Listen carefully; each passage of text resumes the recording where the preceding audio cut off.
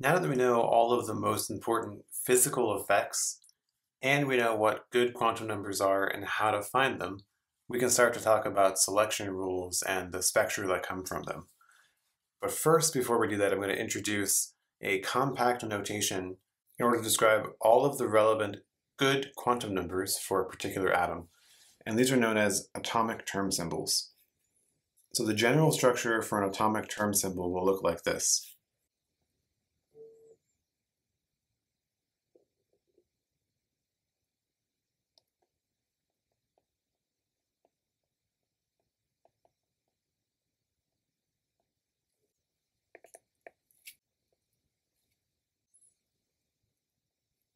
And I will go through each of these in turn.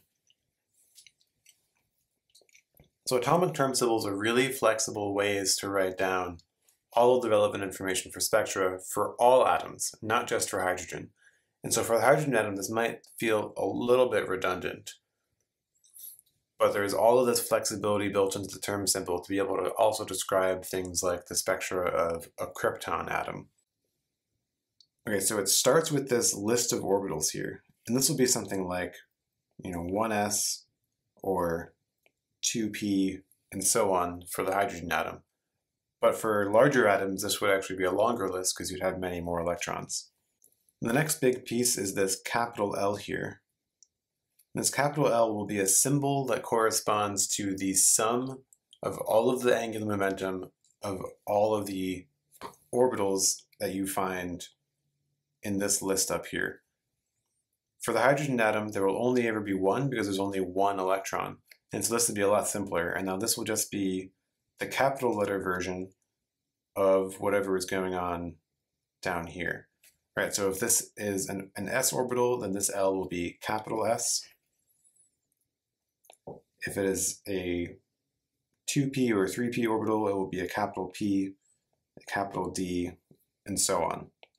But I want to point out that for many electron atoms, this capital L includes contributions from every single electron. So in those cases, this capital L will not be exactly the same as just one of these here because this includes the effects of many different orbitals. Okay, next we have in the lower right corner of this symbol, so as a subscript to the right of it, we're going to write the J quantum number.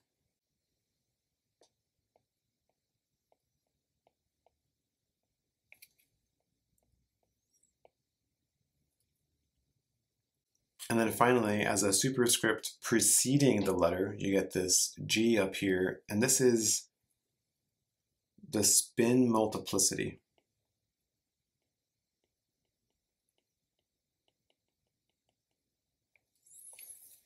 Okay, so the multiplicity is also known as the degeneracy. And so for the hydrogen atom, where we have just a single electron, the degeneracy of the spin system is always 2, right? S equals 1/2 for a single electron, which means that the degeneracy is 2 times 1/2 plus 1, which is equal to 2. And we call that a doublet, right? So there are two states that come together, so that is a doublet. If the spin multiplicity were 1, it would be a singlet. If it were 3, it would be a triplet. Or for 4, it'd be a quartet. For 5, it'd be a quintet, and so on. But because we're just dealing with the hydrogen atom by itself, that only has one electron, it will always be a doublet. And so you always have a 2 here. Okay, so let's make this a little bit more concrete by writing out the atomic term symbol for the ground state of the hydrogen atom. So we know that the lowest lying orbital corresponds to an n value of n equals 1. And there's only one possibility there for these quantum numbers. There's just the 1s orbital for the n equals 1 state. And so we start off with the orbital list is just 1s.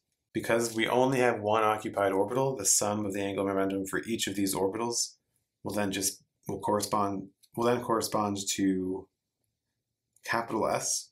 And because this is a single electron, we always have a doublet here, so we put a 2 up there. Now to find the subscript that comes after the symbol, we need to know what the J quantum number is. And here, remember from the last video, if you add up a spin equals 1/2 angular momentum to an L equals 0 orbital angular momentum, the only possibility for this is a j equals 1/2 value. Okay, so this is the atomic term symbol for the ground state of the hydrogen atom, where we have that it's the 1s orbital that is occupied. We have total angular momentum that corresponds to a capital S, a spin doublet, and a j equals 1/2 quantum number. Now let's keep going with this a little bit and write out all of the possible atomic term symbols that corresponds to the n equals 2 level. Okay, so this corresponded to n equals 1. So now let's figure out what are the possible atomic term symbols we can see for n equals 2. And now we know there will only be two possible sets of orbitals. They will either be the 2s orbitals or the 2p orbitals. So let's start with the 2s. Okay, so if we have a 2s orbital, then we know that capital L will still just be an s, j will be 1/2 for the same reasons, and we always have a doublet. So this is the state that we get for the 2s orbital.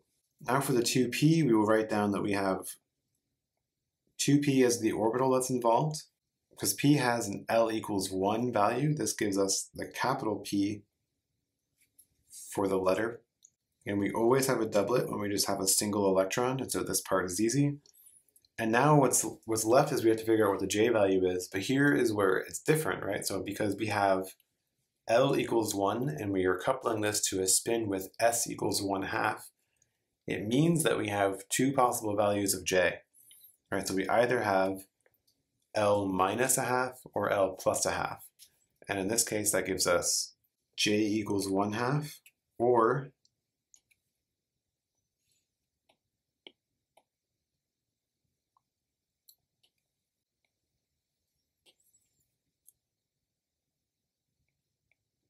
j equals 3/2.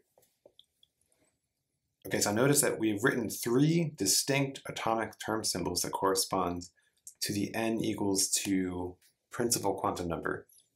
And the energies for these three different possibilities will all, it turns out, be slightly different, really ever so slightly different.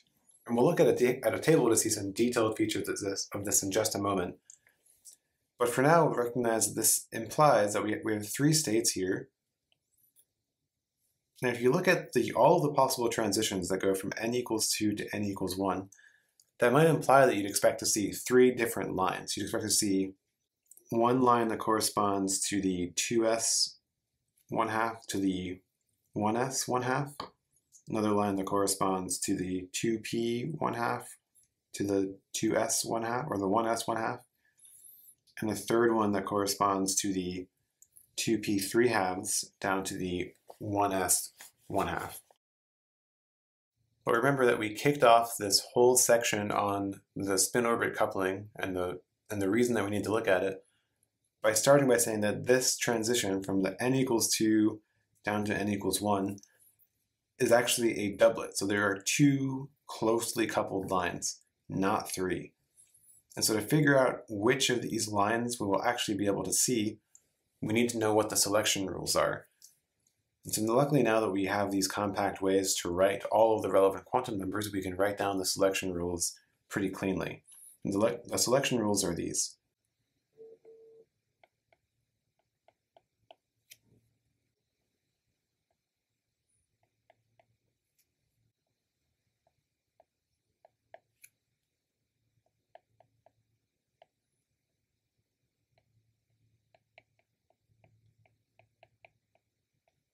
Okay, so the three selection rules are that the total angular momentum must change by 1, the total spin cannot change, and the total angular momentum must change by 1, or so long as j is not equal to 0, a delta j of 0 is also allowed.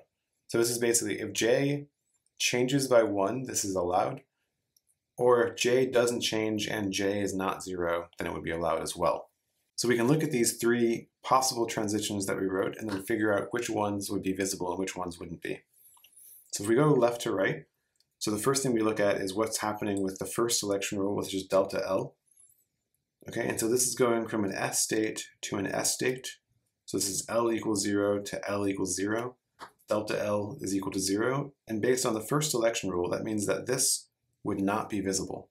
And so we can just strike that out, right? So this will not be a visible transition. Now if we go to the next one, we can go step by step through the selection rules again. This is going from a total angular momentum of P to S. So this is L equals 1 to L equals 0, or it represents a delta L equals -1, which is allowed. You're going from a doublet to a doublet, which means that you have delta S is equal to 0, and therefore this is allowed. And you're going from J equals 1/2 to J equals 1/2, which means that your delta J here is 0, but the J itself is also not 0, so J is 1/2, it's not 0, which means that this will also be allowed. Okay, so this transition, based on all three of the selection rules, will now be allowed. And then finally, we start at the end. So this is, again, a P to S. And so this is, again, a delta L equals -1 and is therefore allowed. Delta S is still 0, and so this is also allowed. And now finally, we have a J equals 3/2 to a J equals 1/2. And so this corresponds to a change, a delta J of -1, right? Going from 3/2 to 1/2. And so therefore, this part is also allowed. And so that means that these are the two transitions that you could possibly see in the atomic spectrum. They correspond to going from the doublet P1/2 to the doublet S1/2, and also going from the doublet P3/2 to the doublet S1/2. Okay, so now let's take a look at some real data. Okay, so this is reference data for the atomic energy levels compiled by NIST, the National Institute of Standards and Technology, which is a federal agency and also a physical sciences lab that really performs an amazing service by compiling reference data like this, including things like conversion constants and physical constants. And let me take a brief aside rule here to just express my gratitude to NIST and to the federal structure that makes things like NIST possible. Because in reality, this is an amazing service that I think is overlooked far too often. Okay, end of rant. So now let's take a look at the two allowed transitions that we're seeing from 2p, right? And so to figure out what energies these transitions would come at, you need to look at the energy of this symbol and then subtract it from the energy of this symbol, right? So you would see two different lines here. And the first line you would see would be the energy that corresponds to the 2p doublet P1/2 term minus the energy that corresponds to the 1s doublet S1/2 term. And now to find these energies, you can look over in the table here. So it starts off with the configuration. And again, because these are single electron atoms, these are all really simple. They just list a single orbital. But up at the top, you see that you guys see the 1s and then the 2p, the 2s, and then these like aggregate 2s. So this is sort of an average. This 2 is sort of like an average value that corresponds to all the different 2s. And on this table, you see this listed up to 4. But also in the modules, you can find a table that's ripped straight from the NIST website that includes basically all of the data that NIST compiles, which goes up to like n equals 9 or something like that. And so all of this data is available to you. Okay, and now you see in the next column, if you look over here, this gives you the multiplicity and the L value for the term symbol. So this is a 2s here, and then you go on to the 2p, and again 2s, 2p, 2s, 2d, and so on. And the third column shows you the different j values, right? So you have, for 2s, you only have a j value of 1/2, and this energy is called the 0. So this is just sort of a definition for everything else that's coming later. This is like the 0-point energy. For the doublet P, you have j equals 1/2 or j equals 3/2. And if you look at these two, you'll see just ever so slightly different energies, right? So if you look at the singles place, this is where the first time that they differ. And if you actually look at how different they are, it's actually about 0.3 wave numbers. So this number is 82,000 wave numbers. These are all wave numbers. And the difference between these is about 0.3 wave numbers. But you should also take a look at the uncertainty in these. So the uncertainty in these measurements, again in wave numbers, is down to the 7th decimal point. Okay, so these differ in the first decimal point, basically, but there's still 6 more decimal points of really high accuracy. And so even though these two are really only slightly different, these are extremely precise measurements. So these differences are way above the accuracy threshold for these measurements. And so these are really good known values.